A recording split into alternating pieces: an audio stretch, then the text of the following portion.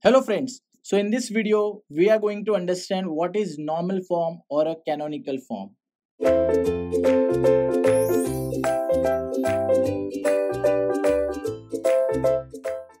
So let's say if you have a matrix and you want to convert that to a normal form or a canonical form. So guys, to do that, what we do is we apply few row and column transformation or sometimes both type of transformation on the matrix to convert it in one of the four forms. So these are the four forms. So guys, the four forms that you can see here are called as normal form of a given matrix. Now let's understand these four forms. So in the first form you can see we have written IR inside the matrix. So I stands for identity matrix and R is nothing but rank of identity matrix. For example, I have a matrix of order 3 by 3. So this matrix I can represent as I3. So guys, this is nothing but a normal form. Then the second form is IR000. So we'll get this form like this. So let's say I have a matrix of order 3 by 3.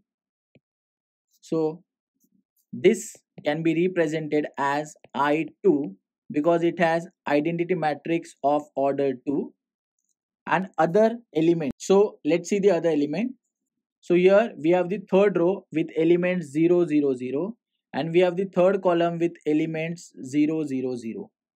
So in this matrix we got two rows and two columns. Now one row and one column is missing. So we'll add more zeros. So now this will become a matrix with three rows and three columns, out of which two rows and two columns represent identity matrix of order 2. Next, we'll get this IR0 like this. So let's say I have identity matrix and we have extra column, that is column number 3. So such matrix can be represented as I2 and 0 over here. So this is, and the last one is IR0 in which we'll get the extra row.